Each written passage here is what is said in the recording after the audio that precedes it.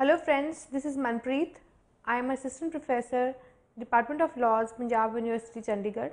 I am here to make a presentation on executive organ of the state and services under the state. In this presentation, I will be covering the following topics. Firstly, the executive organ of the state including union executive and state executive, and secondly, I will be explaining the provisions relating to services under the state including safeguards available to civil servants. In every modern state, there are three organs: legislature, executive and judiciary. The function of the legislature is to make laws, the function of executive is to implement those laws, and the function of judiciary is to interpret the laws while deciding disputes between the parties and to administer justice between the parties. Since we have a federal form of government, the union, all these three organs are further categorized into union and the state. Similarly, executive organ of the state, we have union executive and state executive. Now, starting with the union executive, since we have parliamentary form of government, therefore, the union executive consists of the president, the prime minister and the council of ministers. According to Article 74 of the Constitution, President can exercise all the powers vested in him only on the aid and advice of Prime Minister and his Council of Ministers. In India, President is the nominal head, whereas real head is the Prime Minister and his Council of Ministers. The President is bound by the aid and advice of Prime Minister and his Council of Ministers. The President of India is the first citizen of the country and is also the head of the state and as well as union executive. He is elected indirectly by electoral college consisting of elected members of parliament, state legislature, legislative assemblies as well as the UTs of Delhi and Pondicherry. Now, talking about the qualifications of president, he must be a citizen of India, he must have completed 35 years of age, he should be qualified to get elected to the Lok Sabha. He must not hold office under the central government or state government or local or other authority subject to the control of any of the said governments. However, Article 59 clearly provides that President cannot be a member of any house of the union or the state legislature. The President holds office for a term of 5 years, but he can resign also before completing his term. However, he can also be removed from his office. He can be removed from his office only on the ground of violation of the Constitution. This process is called impeachment of the President.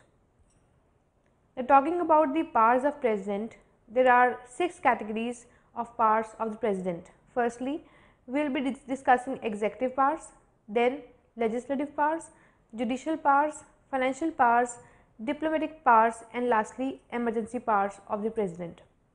Now, talking about the executive powers of the President. The executive powers of the Union are vested in the President.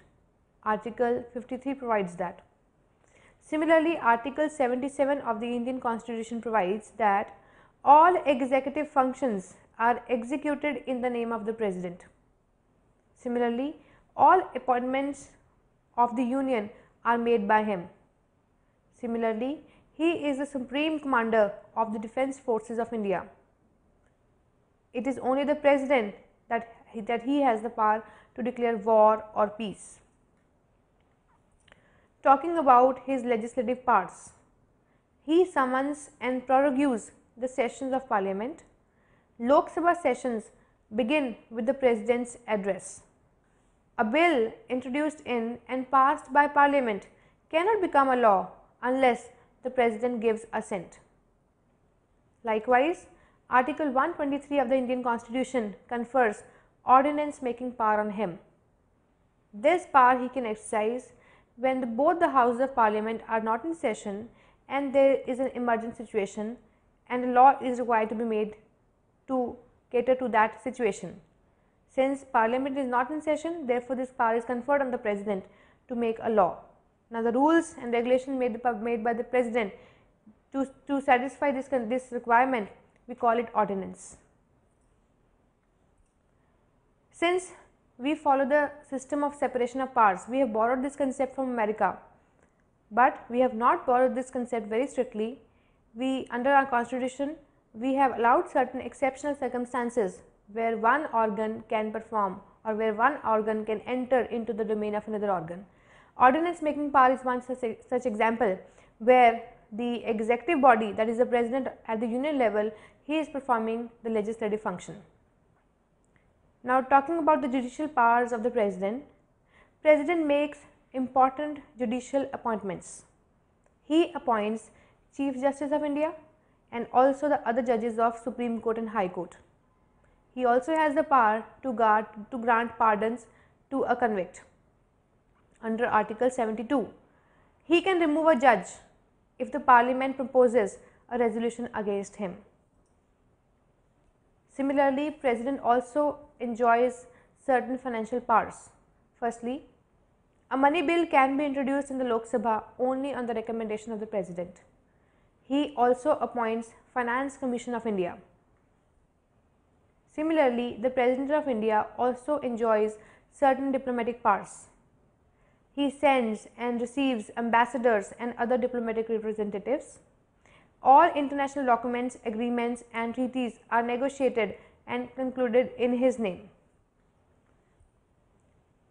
These provisions show that he is just a nominal head. The real head is the Prime Minister. In our country, we have the parliamentary form of government as compared to presidential form of government as it exists in America. President has the authority to declare an emergency also. The Indian Constitution provides for the 3 types of emergency. These emergency provisions we have borrowed from Germany. First one is national emergency, which is defined under Article 352 of the Constitution. If the president feels that the country's integrity and security is in danger because of war, external aggression or armed rebellion, then he can declare national emergency. Secondly, we have state emergency. We also call it president's rule. This is given under Article 356. President has the power to declare an emergency in a particular state on the ground of breakdown of constitutional machinery in that state.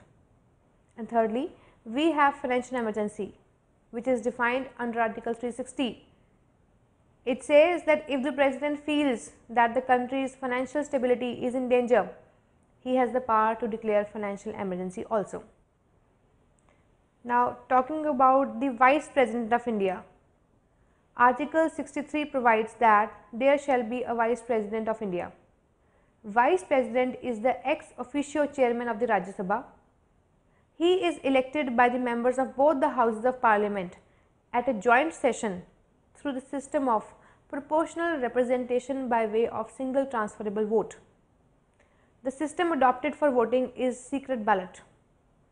He possesses same qualifications as are applicable to the president, with the only difference that he must be eligible for election to Rajya Sabha. He enjoys a term of 5 years but may resign before the expiry of his term. He may also be removed from his office by the majority of members of Rajya Sabha by passing a resolution, but this resolution must be agreed to by a majority of the members of Lok Sabha.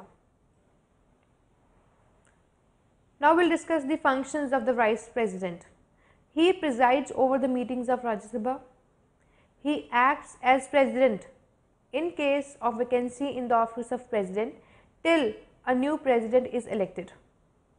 He also acts as President in case the President is unable to discharge his functions due to absence, illness, etc. Then comes the Prime Minister. Prime Minister in India is the real head. He is the head of the Council of Ministers and the keystone of the cabinet arc. His resignation means the resignation of the entire Council of Ministers.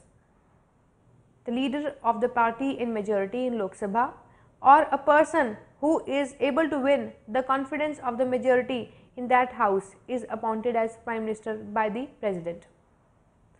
We should understand that President is elected whereas Prime Minister is appointed. But in case of multiple party system, if there is no single party in power and a coalition government is formed, the president may elect the leader of any party who, in his opinion, can form a stable ministry. Then we will be discussing the functions and duties of the Prime Minister. The ministers, the Council of Ministers at the union level are appointed by the President on the recommendation of the Prime Minister. The Prime Minister acts as President in case the President is unable to discharge his functions due to absence, illness, etc. He coordinates various governmental policies and generates a team spirit among various ministers. He also communicates all the decisions made by the Council of Ministers to the President. He takes initiatives for improving India's reputation and position at the international level, as we have seen in recent times. For example, Narendra Modi, the President of India, has visited many countries to improve India's reputation and also relations with the foreign countries. Talking about the duties of the Prime Minister under Article 78. Firstly, he communicates to the President all decisions of the Council of Ministers relating to the administration of the affairs of the Union and proposals for legislation. Secondly, he furnishes such information relating to administration of and the affairs of the Union and proposals for legislation as President may call for. And thirdly, if the President so requires, to submit for the consideration of the Council of Ministers any matter on which a decision has been taken by a minister, but which has not been considered by the Cabinet. Now we will be discussing the Council of Ministers. The Prime Minister and his Council of Ministers form the Union government. Each minister is the head of his respective ministry. According to the 91st Amendment 2003, the total number of ministers, including the Prime Minister, in the Council of Ministers shall not exceed 15% of the total number of members of that house, that is the House of People, that is Lok Sabha. Though the ministers are the members of either House of Parliament, but even a non-member can also become a minister provided he becomes a member of Parliament within 6 months. Talking about the responsibility of the Council of Ministers. The Council of Ministers are collectively responsible to the Lok Sabha. This is provided under Article 75, Clause 3. They introduce proposals for legislation, lawmaking. The annual budget is presented in the Lok Sabha by the Finance Minister. They also formulate public policies and foreign policies. Now we are going to discuss the various provisions of the Constitution relating to Attorney General of India. The Attorney General is the first law officer of the country. The Attorney General is appointed by the President and he holds office during the pleasure of the President. In order to be appointed as the Attorney General, a person must be qualified to be appointed as the Judge of the Supreme Court. Discussing the duties of Attorney General, he advises the government on legal matters. He also performs other legal duties which are referred or assigned to him by the President. He also discharges the functions conferred on him by the Constitution itself. Other than his duties, he also exercises certain rights. For example, though he is not a member of the Cabinet, but he has the right to speak in both the Houses of Parliament or in any committee thereof, but he has no right to vote. In the performance of his official duties, the Attorney General shall have a right of audience in all the courts in the territory of India. The Attorney General represents the government, but is allowed to take up private practice provided the other party is not the state, because he represents the state. Because of this, he is not paid salary, but a retainer is to be determined by the President. The Attorney General gets a retainer equivalent to the salary of the Judge of the Supreme Court. This was all about the Union Executive. Now we will be discussing State Executive, that is executive organ of the states. The State Executive, like a Union Executive, has Number 1, the governor, secondly, chief minister, and thirdly, the council of ministers at the state level. The governor holds the same position as president holds at the union level, though the powers of president are wider than that of the governor. Article 153 provides for the office of governor. Normally, there is one governor for each state, but it is also possible to appoint the same person as the governor of 2 or more states. The governor is not elected, he is appointed by the president and he holds office during the pleasure of the president. Now, we will discuss the qualifications of governor. He must be a citizen of India. He must have completed 35 years of age. He should not be a member of either House of Parliament or the state legislature. He must possess the qualifications prescribed for membership of the state legislature. He must not hold any office of profit. The governor is appointed for a term of 5 years. However, he can relinquish his office earlier than this term by his resignation to the president. The president can also remove him from his office before the expiry of his term. Though he is a nominee of the central government, but he cannot be dismissed on the ground that he does not agree with the policies and ideologies of the union government or has lost its confidence. Now, we will discuss the powers of governor. Like president, governor also exercises certain powers. For example, executive powers, legislative powers, judicial powers, financial powers and emergency powers. The governor is the executive head of the state and all executive actions of the state are taken in his name. Article 154 provides that the executive power of the state is vested in the governor. He shall exercise this power either directly or through subordinates. He also appoints important officials at the state level, including chief minister, state ministers, advocate general, chairmen and members of the public commissions, service commissions, but does not appoint the judges of high court. It must be remembered that the judges of high court are always appointed by the president and not by the governor. Talking about his legislative powers, the governor is a part of state legislature. He has the power to summon or prorogue either house of the state legislature and dissolves the state legislative assembly. He addresses the first session of the state legislature after the general elections. He sends messages to the state legislature on bills pending before it. He may appoint 1/6 of the members of the legislative council. He appoints one member from the Anglo-Indian community to the state legislative assembly if, in his opinion, this community is not adequately represented in that house. He gives assent to the bills passed by the state legislature. He reserves certain bills passed by the legislature for the assent of the president. This is provided in Article 200. Likewise, he may make laws through ordinances under Article 213 during the recess of the state legislatures. He also exercises certain financial powers. He ensures that the budget of the state is laid before the state legislature every year. All money bills can be introduced in the state legislature only on the recommendation of the governor. The governor administers the contingency fund of the state and can advance money out of it to meet unforeseen expenditure pending its authorization by the legislature.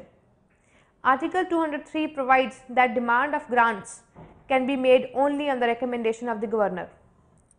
Likewise, he exercises certain judicial powers.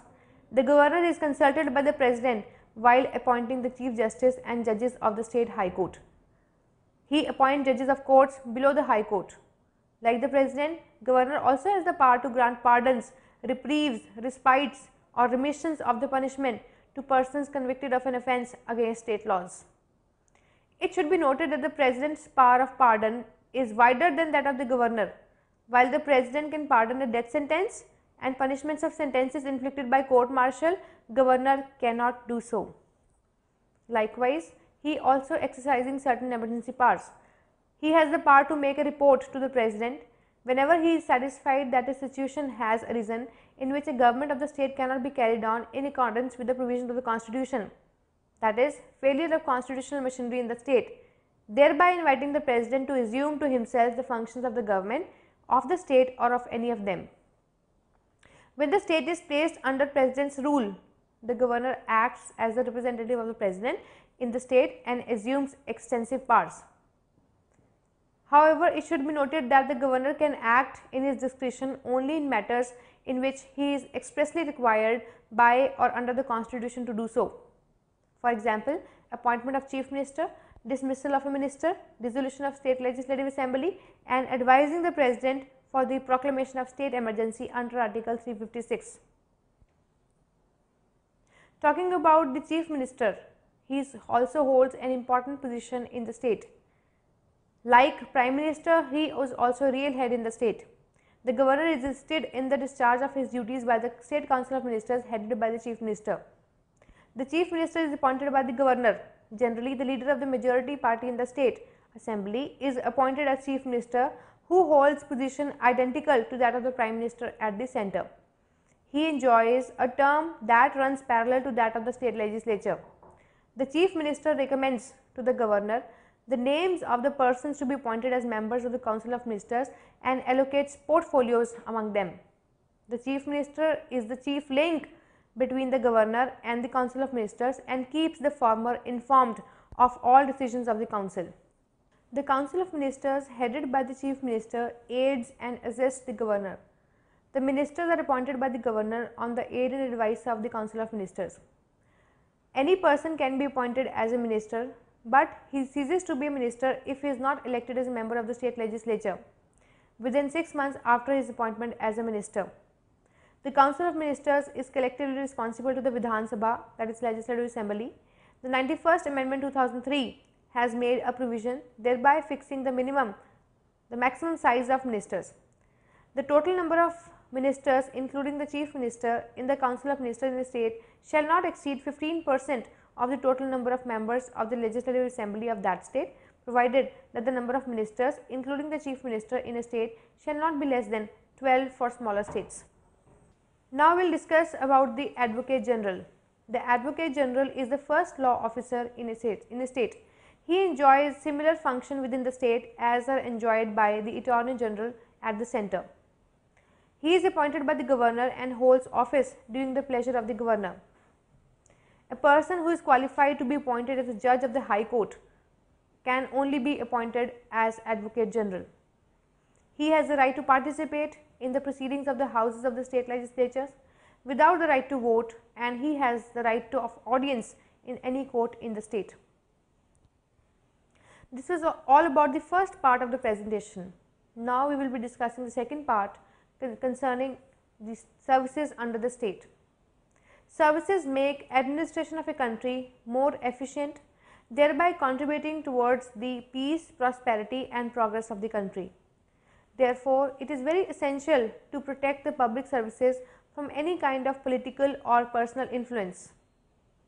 Part 14, containing articles 308 to 323 of the Constitution of India, deals with the services under the Union and the states. Article 308 excludes the application of the provisions of this part in respect to the state of Jammu and Kashmir. Under Article 309, recruitment and conditions of services of public servants are contained. Article 309 empowers the Parliament and the state legislature to make laws regarding the recruitment and conditions of service of the persons appointed to public services and posts under the Union and the states. Until the appropriate legislature makes such laws, the President or Governor or an authorized person may make rules for the aforesaid purpose. However, such law making power of the legislature and the rule making power of the executive must not contravene any provisions of the Constitution, including fundamental rights under Article 14, 15, 16 and 19. Until any provision is made in this behalf under the Constitution, all the laws in force immediately before the commencement of the Constitution and applicable to any public service or any post which continues to exist after the commencement of service or post under the Union or the state shall come into force so far as consistent with the provisions of this constitution. Rules made under Article 309 could be made or amended with retrospective effect. Now we will discuss the limits on the power conferred by Article 309. Article 309 is subject to various provisions of the Constitution itself, including fundamental rights and directive principles of state policy, and more particularly Article 39D relating to equal pay for equal work. Article 309 is subjected also to the doctrine of pleasure contained in Article 310 clause 1. Article 311, which contains procedural safeguards for civil servants, also imposes a limitation on power conferred by Article 309. Now, what are the different powers conferred by Article 309? Clause 3 of Article 320, though not mandatory in nature, requires consultation with the appropriate Public Service Commission in all matters relating to recruitment to civil services and civil posts. For example, making promotions, transfers and all disciplinary matters affecting civil services. Besides, there are certain special provisions in the Constitution itself regulating the appointment and conditions of services of some categories of public servants. To these categories of public servants, the acts or rules made under Article 309 would not apply. Article 309 is not applicable to persons who are not government employees. Then a very important doctrine of pleasure we have to discuss after we are finished with this topic. This doctrine was borrowed in India from England and is based on public policy. The expression is drawn from the Latin phrase which means during pleasure. In England, the services of a civil servant could be terminated at any time at the will of the Crown, but without assigning any reason. The doctrine was borrowed under the Government of India Act 1858 and was also retained under the Government of India Act 1919 and 1935. Article 310 of the Constitution contains the doctrine of pleasure of India. Every person who is a member of the defence service or of a civil service of the Union or of an all India service or holds any post connected with defence or any civil post under the Union holds office during the pleasure of the President. Every person who is a member of civil service of the state or holds any post under the state holds office during the pleasure of the Governor of the state. Now, we will be discussing the implications of Article 310 clause 1. The power conferred by Article 310 clause 1 is not affected by any contract to the contrary, provided mandatory provisions of Article 311 have been observed. The pleasure is also not fettered by ordinary laws.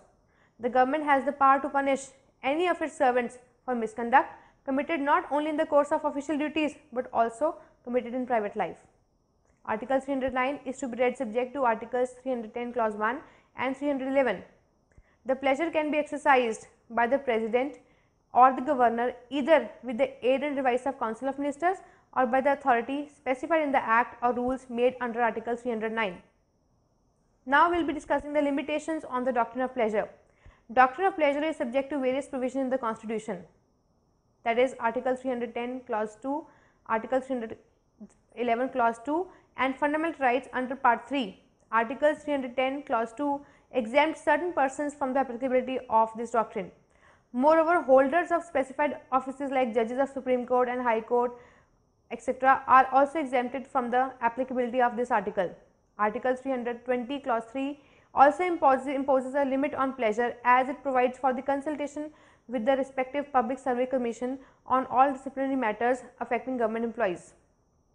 A government servant cannot be compelled to continue in service against his will after reaching the age of superannuation except where his service is required in public interest. This power of President or Governor may be done away with by repealing Article 310 clause 1 by the Act of Parliament. Now, we are going to discuss a very important topic, that is constitutional protection to civil servants given under Article 311. No person who is a member of civil service of the Union or an all India service or a civil service of a state or holds a civil post under the Union or the state shall be dismissed or removed by an authority subordinate to that by which he is appointed. And secondly, no such person as aforesaid shall be dismissed or removed or reduced in rank except after an inquiry in which he has been informed of the charges against him and given a reasonable opportunity of being heard in respect of those charges. Now, what do we mean by inquiry and reasonable opportunity of being heard? It is mandatory under Article 311 Clause 2 to make an inquiry before the dismissal, removal or reduction in rank of a civil servant. In Khemchand versus Union of India, decided by the Supreme Court in the year 1958, the Supreme Court held that the reasonable opportunity of being heard means, firstly, an opportunity to deny his guilt and prove his innocence. Secondly, an opportunity to defend himself by cross-examining the witnesses produced against him and by examining himself in support of his defense. Thirdly, an inquiry to make his representation as to why the proposed punishment should not be inflicted upon him. This is show cause. Suspension is neither dismissal nor approval nor removal or nor reduction in rank. So, the employee cannot claim a reasonable opportunity being heard. Now, we are going to discuss the cases where opportunity of being heard is excluded. The first one is suspension. Suspension is neither dismissal or removal nor it is reduction in rank. So, the employee cannot claim a reasonable opportunity of being heard. Where a person is dismissed or removed or reduced in rank on the grounds of misconduct which has led to his conviction on a criminal charge. Where the concerned authority is satisfied that for some reason to be recorded in writing, it is impracticable to hold such inquiry, then also opportunity of being heard is not given. Similarly, there is another circumstance where opportunity of being heard is not given, that is, where the president or the governor or as the case may be is satisfied that in the interest of the security of the state, it is not expedient to hold such an inquiry. Similarly, there is another case, that is, an employee cannot claim an opportunity of being heard before he is compulsorily retired from service. The services of a temporary servant or a probationer can be terminated under the rules of his employment, and Article 311 of the Constitution would not also apply in such a case. These provisions are also given in one of the cases decided by Supreme Court, that is State of Punjab versus Sukh Raj Bahadur 1968. So, to conclude the whole presentation, I would like to mention that what we discussed. Firstly, we discussed the executive organ of the state. It consists of two. Number one is union executive, and then there is state executive. Union executive consists of the president, prime minister and the council of ministers, whereas the state executive consists of the governor, chief minister and the council of ministers. We discussed various powers, various functions and duties of these officials. Then we discussed the powers and duties of attorney general as well as advocate general. Concluding the first part of the presentation, I will now start with the second part of the presentation.